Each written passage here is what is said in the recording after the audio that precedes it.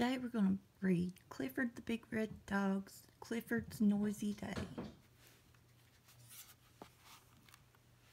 Ring, the alarm clock rings and Clifford wakes up.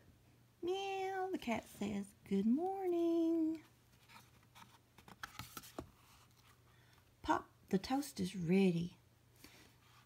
What are they fixing to put on the toast? A little butter? Crunch, crunch, crunch. Clifford eats his breakfast. Look how big that bowl is. It has his name on it. It says Clifford.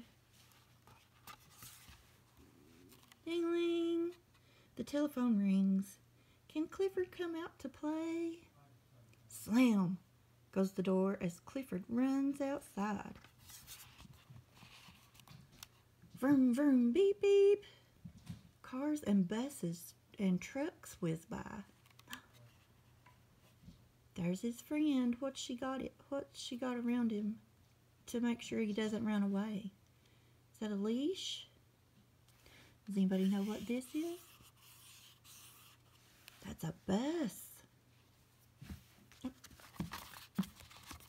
Sorry.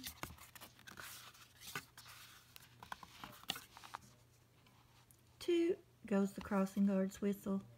Now Clifford can cross the street. What is that? We talked about that earlier. Does anybody know what that is? That's a red stop sign. Good job.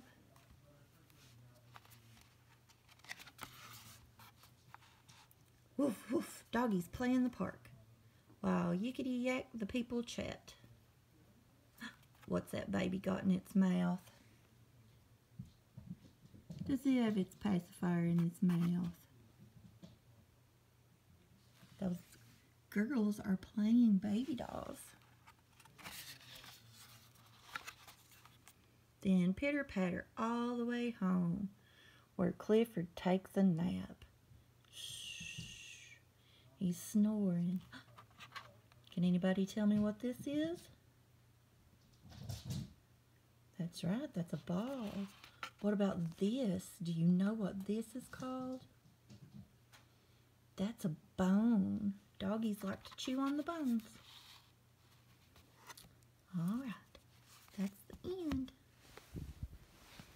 Okay, I hope you enjoyed that little Clifford the Big Red Dog book. And I will see you tomorrow, okay? I love you.